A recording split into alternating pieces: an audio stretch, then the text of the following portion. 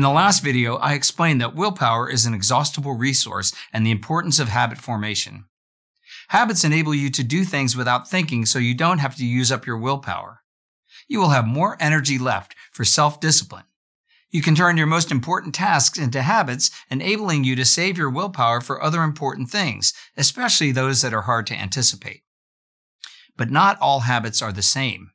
In his book, The Power of Habit, Charles Duhigg emphasizes the importance of keystone habits. These habits create momentum to establish other positive habits in your life. As you might guess, exercise is a keystone habit that results in improved health, eating practices, and personal productivity. According to Duhigg, a surprising keystone habit is making your bed. This keystone habit is correlated with increased well-being, higher productivity, and better budgeting skills. It's important to note the difference between correlation and causation. A keystone habit doesn't cause a cascade of other positive habits, but it does create conditions that make them more likely. In addition to exercise, some examples of keystone habits are prayer and meditation, eating right, reading, writing, and social interaction.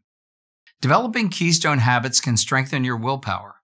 In landmark research, Megan Oten and Ken Cheng asked 6 men and 18 women, ages 18 to 50 years old, who did not exercise regularly, to exercise more. They were given a free gym membership and encouraged to use it.